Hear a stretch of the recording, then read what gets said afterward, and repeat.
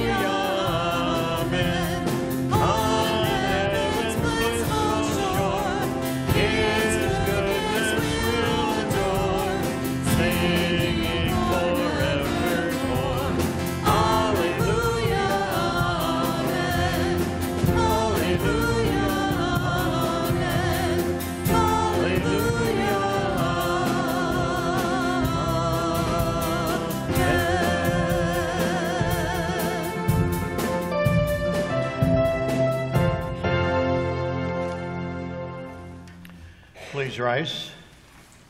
And again today we welcome Pastor Mark Lewis, who will be sharing with us on a regular basis on Wednesdays as well as some of the Sundays each month. In our bulletin notes we also have a statement of faith we'll have from some of our young people each week during the month of June rather than having them all at once. So you'll see one shared there by Kayla today. Let us begin in the name of the Father, and the Son, and the Holy Spirit. Amen.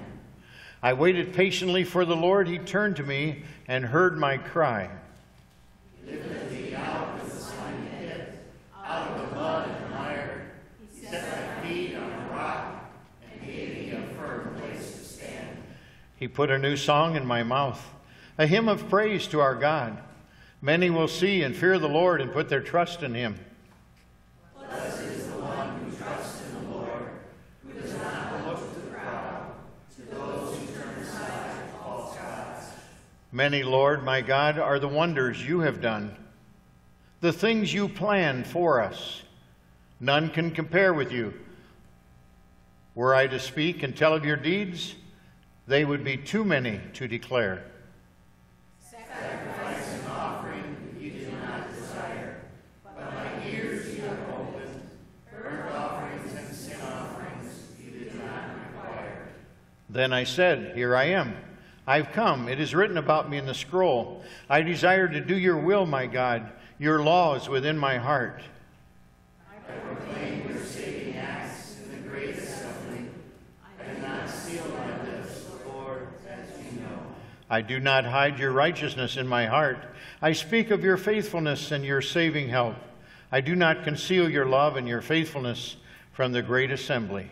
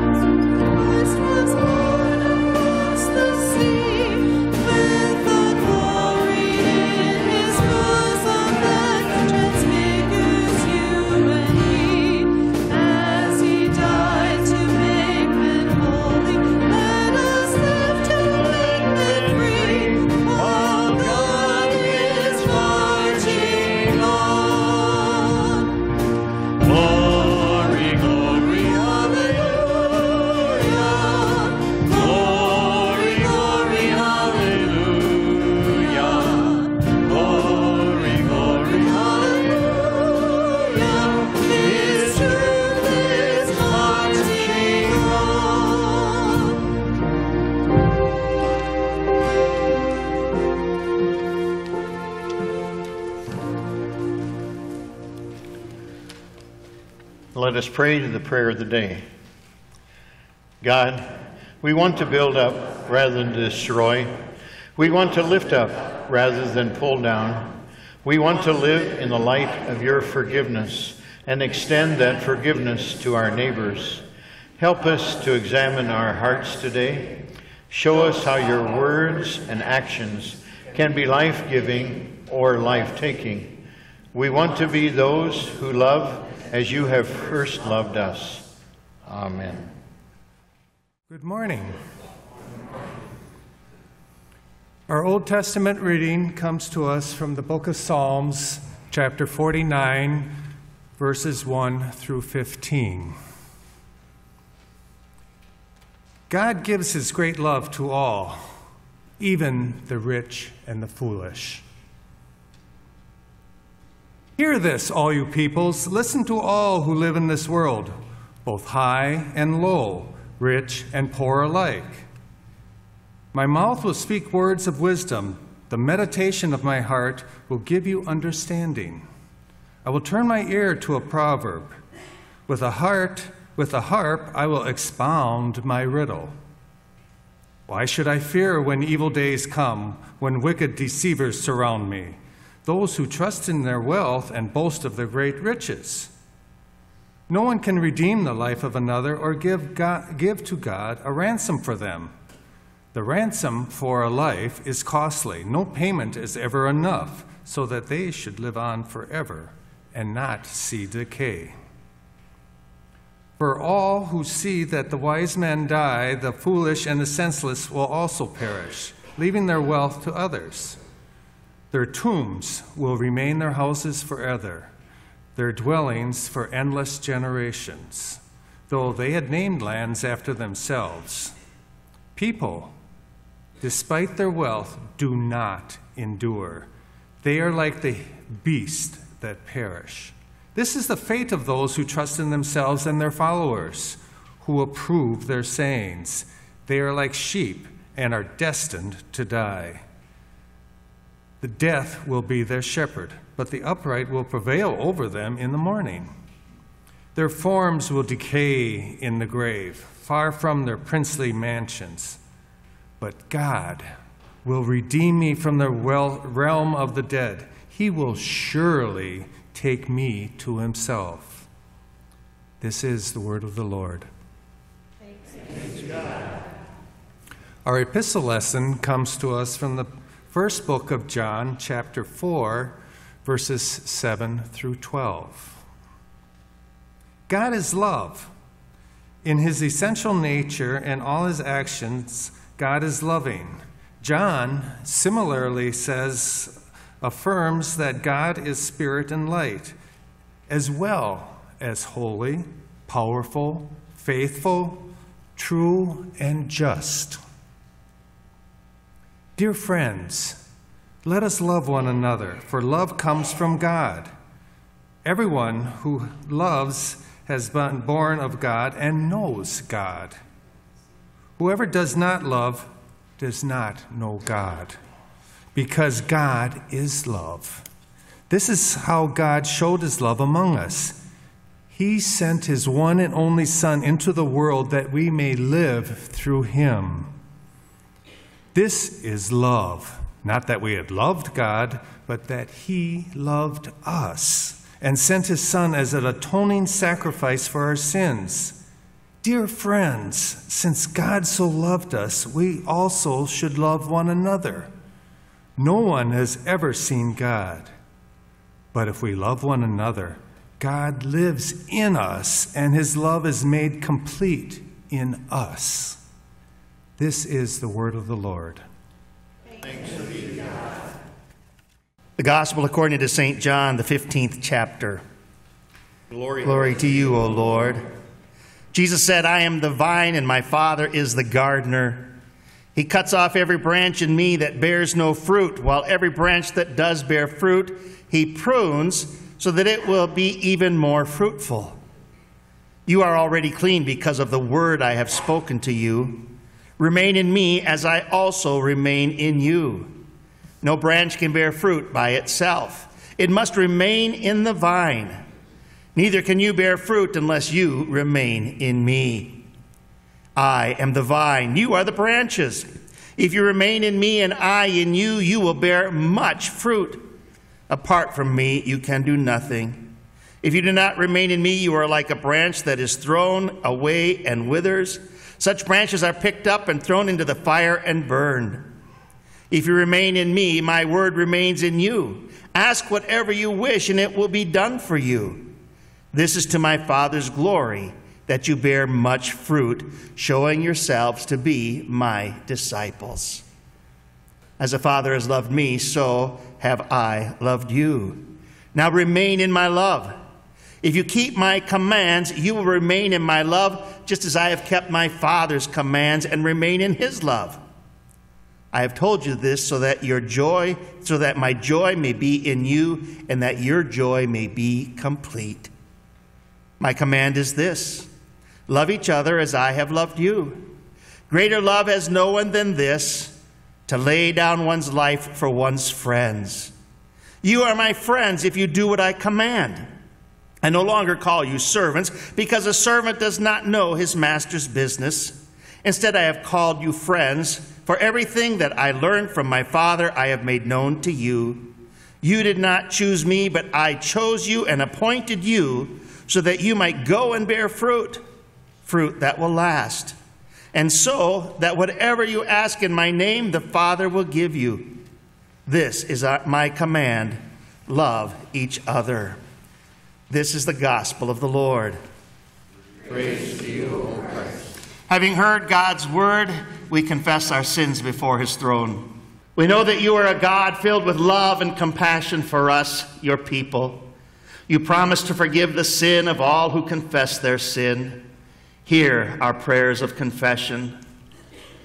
God, you want us as your church and your people to be disciplined and focused so that we can be bold when facing any situation. We confess we do not have the power or ability to live this way. Sin holds us captive, and we cannot escape. We are dead in our sin and cannot save ourselves. Save us from our temptations, evil desires, and empty ways of living. Forgive us.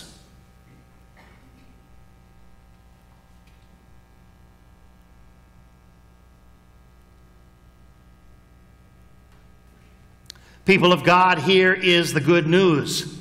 God fills us with inexpressible joy because we have an inheritance that will not perish, spoil, or fade.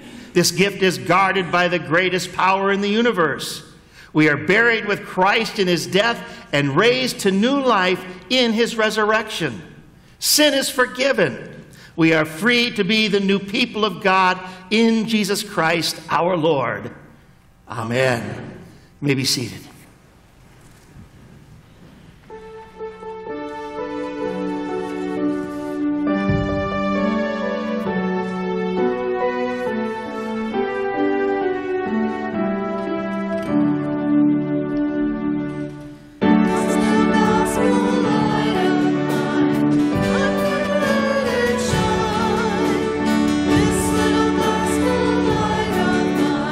I'm gonna let it shine.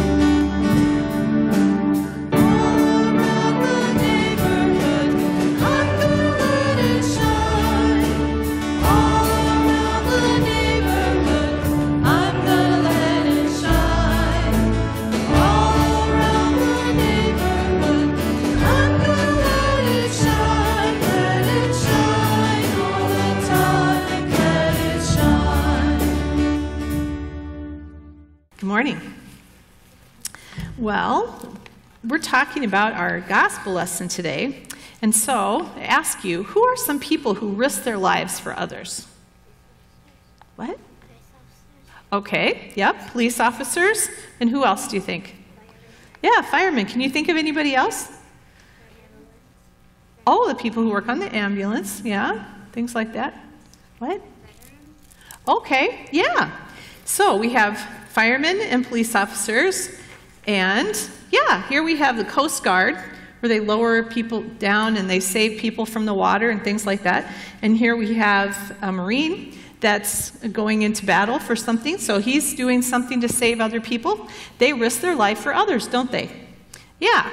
And in our lesson, Jesus said that greater love has no one than this, than we lay down his life for a friend. So what about friends? Yeah? Yeah, kind of, if we talk about what does it mean to lay down our life, does that always mean that we're risking death?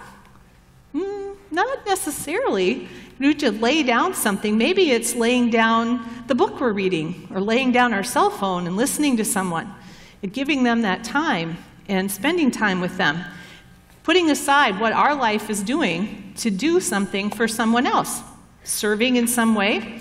Now, there's somebody else who did that. Jesus, right? Jesus laid down his life for us by dying on the cross. And he took all of our sins to the cross so that we could live forever, right? So he laid down his life for everyone. And he wants us to take his example and live our lives that way, right? So that's how we can be a friend, by doing things for others, by serving, by putting our life aside for a while we do things that help other people in the name of Jesus, to give him glory. And we always want to do things in Jesus' name. And remember that all the things we do should be done for the glory of God. So today we have a sheet about loving one another, what our lesson was about. And, here we go. And will you pray with me?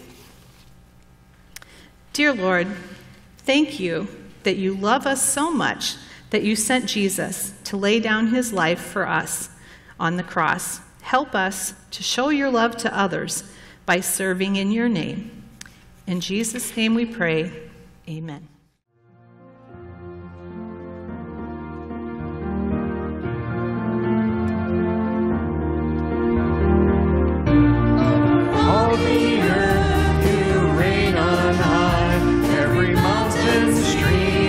Sunset sky, but my one request, Lord, my only aim, is that you reign in me again. Lord, reign in me, reign in your power, over all my dreams, in my darkest hour. You are the Lord of all I am. Won't you reign in me again?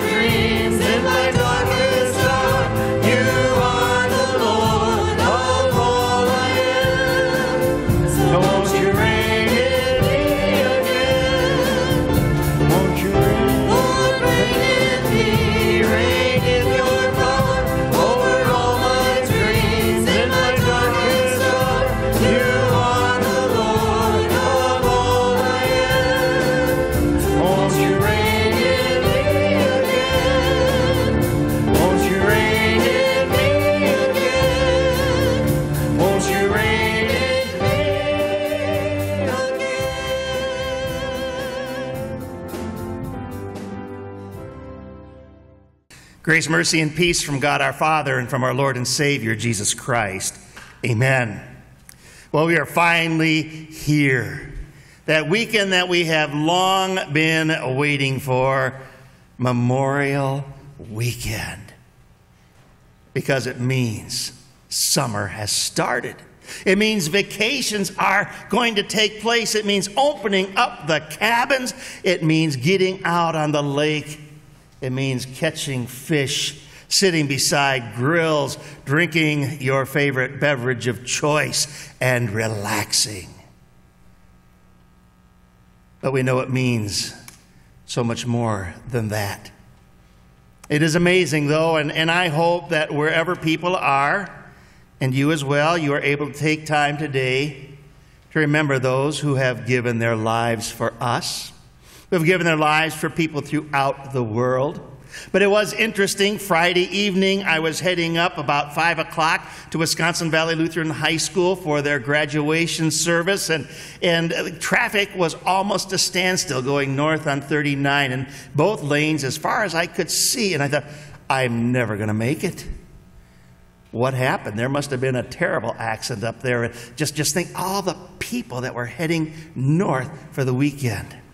Well, we slowly worked our way up, and I finally said, oh, goodness gracious. A police officer had pulled somebody over on a side road, and everybody was stopping to look. I said, good grief, you want to get up north? Go! You don't need to stop and look at that. But, that's the way summer is, isn't it? I mean, it's a busy time. We're finding those times to get away and to relax and to enjoy God's creation. And I tell you what, there's nothing wrong with that. I recently entered back into the kind of the 9 to 5 or 6 day a week employment. And I tell you what, I look forward to the weekends as well. But this weekend, though we call it the kickoff for summer, means so much more than that. It is the day to remember, the time to remember and to give thanks to God for those who make it possible for us to be here today. To be here and worship and proclaim together Jesus Christ is Savior and Lord. To proclaim with Christians throughout time, throughout space, and across our great planet. To proclaim that there is only one God and one Savior. And it is He who gives to us the gift of eternal life. And as we think about those wars that have been fought for freedom, for deliverance, I want you to realize, I want you to understand there is another great war going on today. We are a church, and we are called the church militant. We're not a church who sits back and says, we're just going to relax and take it easy. God calls us to be a church understanding the battle that we are in today, a battle for the very souls of those whom God wants to call His own.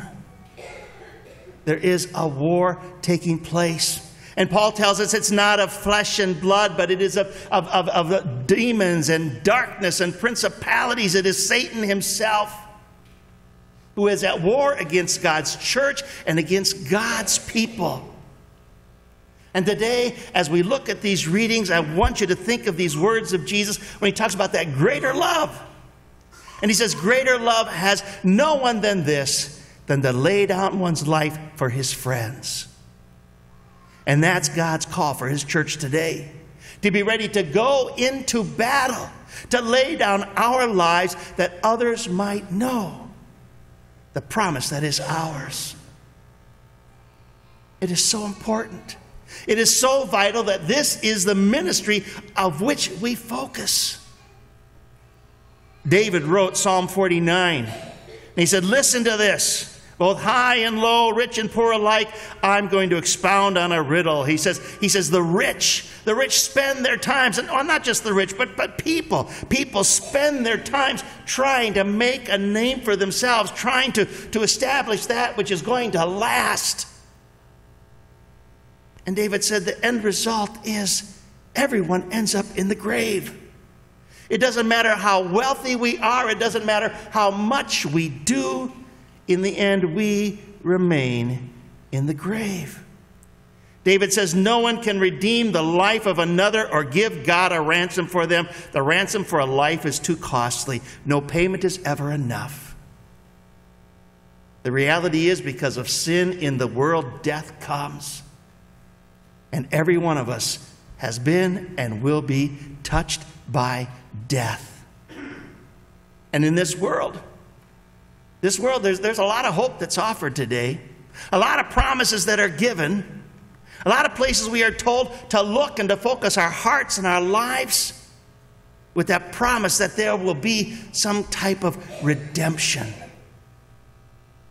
Something that because of what we have done or because of the prophet or the person we put our hope and trust in, that somehow they are going to redeem us and raise us from the dead. And David said the reality is it's too costly. There is no man, there is no prophet in this world that can redeem us from the grave.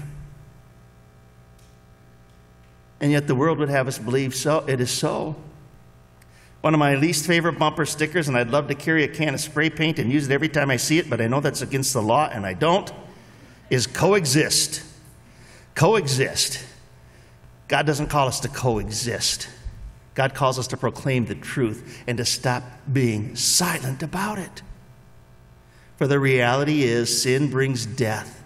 Not just death in the grave, but death eternal. And the truth is, as the psalmist said, their tombs will remain their houses forever because they're not able to buy themselves out of death.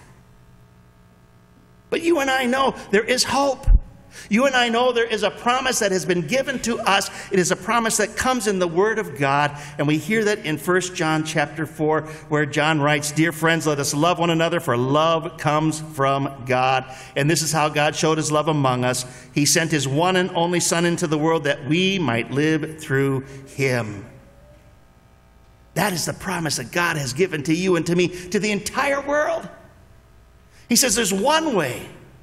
There is one way to know that death will not be the end for you, but will be the entrance to a life that is glorious and a life that is eternal. That only way is through his one and only Son. Say those words with me, one and only Son.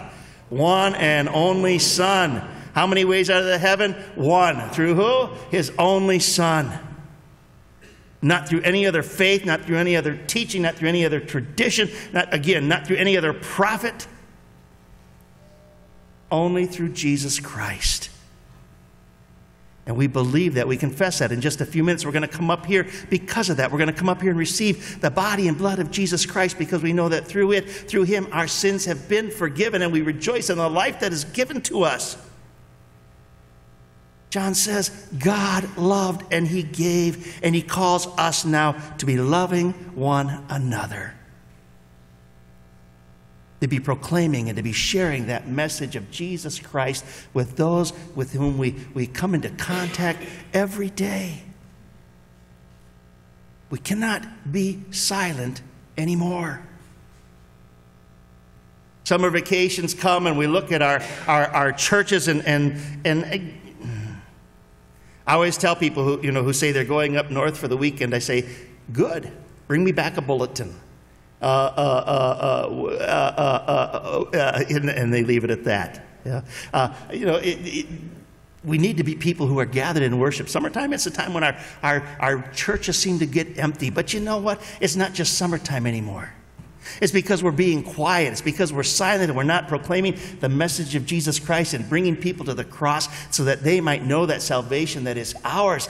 Our pews are emptying because nobody new is coming in, and you and I are growing older, and yes, we are taken away from here to the glory of heaven. But Jesus tells us that we are not to keep silent, that we are to be the proclaimers of the truth today and every day.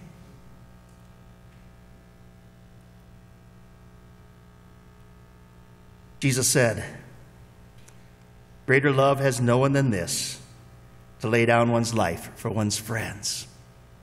It's a picture of sacrifice, and it's a call for giving of ourselves. And I want you to think for just a minute, think about this. How many friends do you have that aren't Christian? Or maybe say they are. I see people every day who say, well, I used to go to church, but not anymore, but that's okay. I'm all right with God. You know people like that? Can you think of 5 people in your little sphere who maybe are like that? Or 3? Or 1? You know, sometimes as Christians, we surround ourselves with Christians. And those are the only people we tend to know and the people that we tend to be with. But God tells us to get out into the world. He says, go into the world and make disciples. And we can't do that when we stay in the church. We can't do that when we stay in our own little groups. We need to be out and we need to be living with people and loving people and caring for people and getting to know people. And as we do, to share with them the joy and the truth and the love that is ours, that God loves them so much, that He has redeemed them and rescued them from death. God calls us to be people who are willing to sacrifice ourselves. Now again, when's the last time? For 33 years, 34 years now, I've been in ministry. One time when I was a teenager, we went out with a group of Christian youth, and we were talking with a lady in a farmhouse, and all of a sudden we heard, and the husband came walking in with a shotgun, and we just got up and left. I'm not sure if he was threatening us or if he was going hunting, but we just felt maybe we should get out of there. But in all the other times, I have never been hit, I've never been slapped, I've never been chased away. Even down in Guatemala, in some of the worst places you could live, we go to homes that are shacks and we're uncertain about that, and we go in and we share Jesus with them, and they welcome us. And maybe somebody here has had a bad experience. Jesus says those sacrifice, and right away we think of that. Boy, it's going to hurt. The sacrifice of time, sacrifice your pride if it is. I'm afraid, or I don't. How will people respond if I talk to them about Jesus? God doesn't care how people respond to you. He cares how people respond to the Word, and they need to hear that from you and me. I shared earlier the story of a friend of mine named Dan who stands in grocery stores, and when he's shopping and he sees people, and if he has the opportunity, he will ask one of the families, or he'll ask a cashier. He says, do you think they'll have hot dogs in heaven? And they say, that's strange. Why would you ask that? And he says, because I'm a Christian, and I believe one day I'm going to heaven. And I like hot dogs. And it would be pretty good if there were hot dogs in heaven, don't you think? And it starts a conversation. We don't need to know all the doctrines of the church. We don't need to have the scriptures memorized or even know what's the right verse to share with a person. We just need to be there in love, reaching out to people in need. I love to do that when I go shopping, especially if there's really nobody else around, and to talk with that cashier. So how's your day going? Okay. Just okay? Why just okay? And it is interesting to find out what's going on in people's lives when you show just a little bit of care. And it opens a door. It opens an opportunity to say, hey, if nothing else, I will pray for you. And people are amazed by that. And people's hearts are touched by that. When you say to them, I'll pray for you. And even more if you have the opportunity to just say, hey, can we pray right now? God loves you. And He wants to take care of you. God calls us to be people who are out there in the battlefield ourselves because of the love that has come to us. Greater love has no one than this, that He lays down His life for His friends, and God calls us to be doing that every day. And when we do that, and when we do that in prayer, I love this. The readings I had, I think last time I was here, on Mother's Day even too, Jesus keeps saying this over and over again. If you believe this and you ask it in my name, it's going to happen. Ask it and it'll take place. And the question is, do we believe that? Do we believe that God wants to grow His church? Do we believe that God will grow His church? We need to pray about it and then go and be the church. It's a Memorial Weekend, and there are a number of movies that are on or will be. depicting the battles that have taken place for the freedom of this country. And I like that scene where they're sitting there in their foxholes. They're down deep, hunkered down, and waiting for the command. And the cry comes. It's time. The charge takes place. And you watch as these soldiers just quietly and carefully climb out of their foxholes. And shh, don't let them know we're here. Let's sneak up. Let's just, maybe we can get through this. Have you ever seen a soldier do that? No. The rally cry goes, and what happens? You hear the, let's go on, up and get out, and together they go charging out with power and with force and excitement and drive, and they go and they get into the battle, and they fight for the victory. Our churches today need to ask the question, have we sounded retreat? Are we going back into our foxholes? Are we coming back into the safety of our churches and we'll let the world continue on, let the battle out there for the souls and morality of the people be won by Satan, but we'll be safe here? Are we ready to lay down our lives? Are we ready to take the rally cry and go and proclaim there is no God but one, Father, Son, and Holy Spirit, God who sent his Son to die for us to take our sins away. This is the truth, and there is no other, and I'm not going to put up with any other. I'm not going to accept it, that there are other ways to get to heaven. And that may be politically incorrect, and that's good. And it's time to be politically incorrect. And it's time to be Christian. It's time to be God's people proclaiming God's message to a dying world that thinks, that's being lied to and says they're going to live forever. I got to wrap this up, but what does David say? Their tombs are going to be their houses forever. I don't want to be under a tomb for eternity. I want to be with my Lord Jesus. And his message is the one I will live and I will proclaim. And I, by the power and the word of God, charge you to do the same. Go, make disciples. Share God's love. Change the world by changing your home. Changing your community.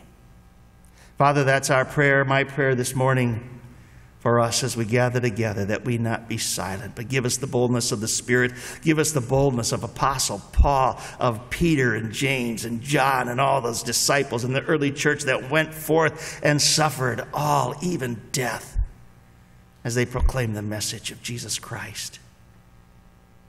Father, work in this church, in these people, in our hearts and lives, that we might further your kingdom, that through Jesus more may be ransomed to life eternal. In Jesus' name we pray this. Amen. And we do confess one Lord, one God, one Savior. I invite you at this time to stand with me and to make that proclamation of our faith as we speak the words of the Nicene Creed.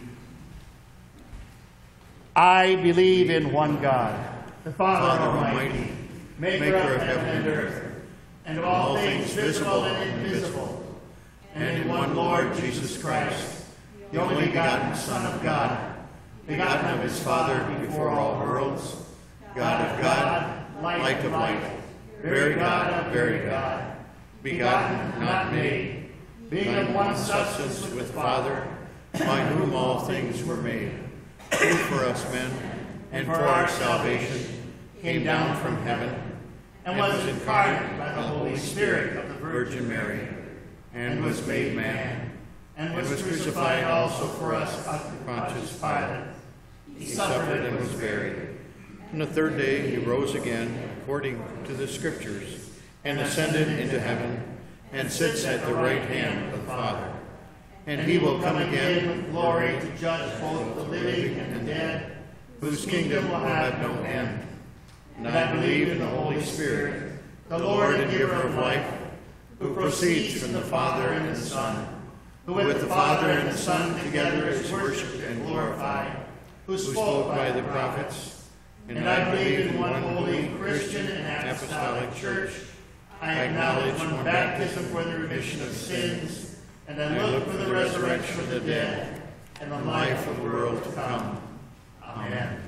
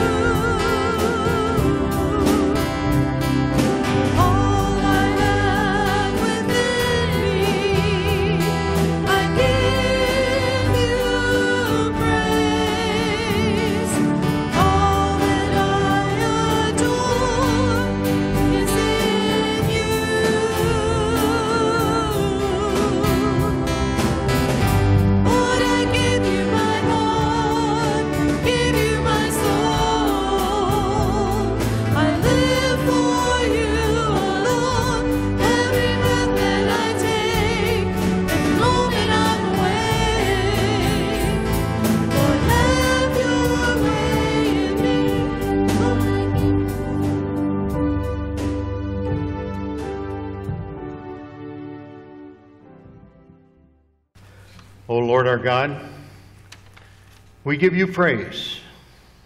As nations battle each other, we know that you are still in control.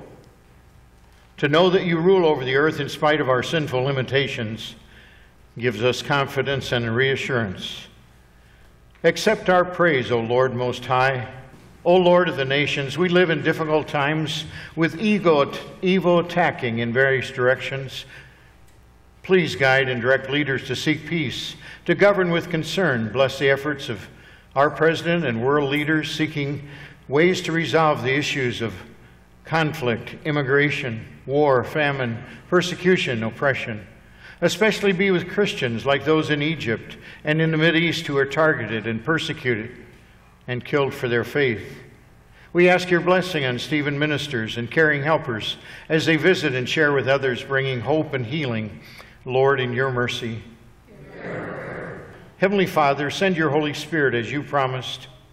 We thank you for your ascension as you marked the time of completing your mission here on earth with Jesus. Thank you, Father, that he prays for us and prepares heaven. Thank you for the faithfulness of Jesus. Keep us faithful. Into your hands, Lord, we commend all for whom we pray, trusting in your mercy through Jesus Christ our Lord. Amen. This morning, as you pray the Lord's Prayer, I'd ask you to look at the cross, envisioning that Jesus is praying for you as well. Our Father, who art in heaven, hallowed be thy name. Thy kingdom come, thy will be done, on earth as it is in heaven. Give us this day our daily bread, and forgive us our trespasses, as we forgive those who trespass against us. And lead us not into temptation, but deliver us from evil. For thine is the kingdom, and the power, and the glory, forever and ever. Amen. Rise for the service of Holy Communion. The Lord be with you. And also with you. Lift up your hearts. We lift them up to the Lord. Let us give thanks to the Lord our God. It is right to give him thanks and praise. It is good, right, and salutary that we should at all times and in all places give you thanks, Lord, Almighty Father, everlasting God, through Jesus Christ, our Lord, who on Easter overcame death and the grave, by his glorious resurrection, opened to us the way of everlasting life. Therefore, with angels and archangels, with all the company of heaven, we laud and magnify your glorious name, evermore praising you and saying, Holy, holy, holy Lord, God of power and might, heaven and earth are full of your glory. Hosanna, Hosanna, Hosanna in the highest. Blessed is he who comes in the name of the Lord.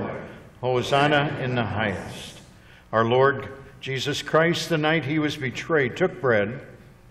When he had given thanks, he broke it, gave it to his disciples, and said, Take and eat, this is my body, given for you. This do in remembrance of you. In the same way, he took the cup, and after the supper, after he had taken part, he gave it to his disciples and said, Take and drink. This is the blood of the New Testament, shed for you for the remission of all your sins. This do as often as you drink it in remembrance of me. The peace of the Lord be with you always. And also with you. For as often as we eat this bread and drink this cup, we proclaim the Lord's death until he comes. Amen. Come, Lord Jesus.